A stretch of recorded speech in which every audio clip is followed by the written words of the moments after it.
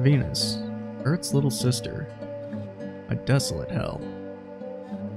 Venus is the most inhospitable rocky world in the solar system.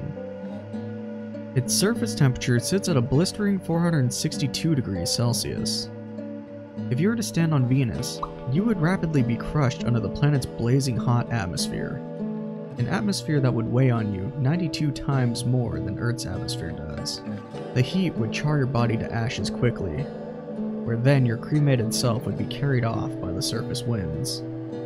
And even if you weren't crushed by the dense atmosphere, or scorched by the extreme heat, you would suffocate very quickly since the atmosphere consists of 96.5% carbon dioxide, the gas that is culprit for Venus's runaway greenhouse effect, because of its intense temperature and evaporation of its oceans. But what if you had a special suit that allowed you to survive the pressure, the extreme heat, and toxic atmosphere? Well, as you spent your day on Venus, you would see that the sun would rise from the west and set in the east, since Venus rotates retrograde.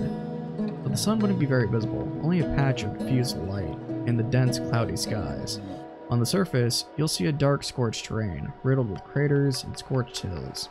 Above you would be a chaotic atmosphere. There would be sulfuric rain that evaporates before it even reaches the surface, and lightning that would dwarf the lightning that we see on Earth.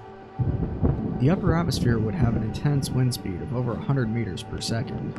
On the surface, it would be quite calm, with a wind speed of 2 to 3 meters per second. While this may not sound like it's very fast, keep in mind the dense atmospheric pressure. These low wind speeds would make it very difficult to even move, while knocking dust and ashes around like sandstorms on Earth. The reality is, no human will ever be able to survive on this inhospitable world for more than just a few seconds. Venus is a planet of beauty and mystery, a beautiful example of what we should not allow happen to our own world. I hope you guys enjoyed this animated video. If you would like to support what I do, please subscribe, share, and comment with your own ideas.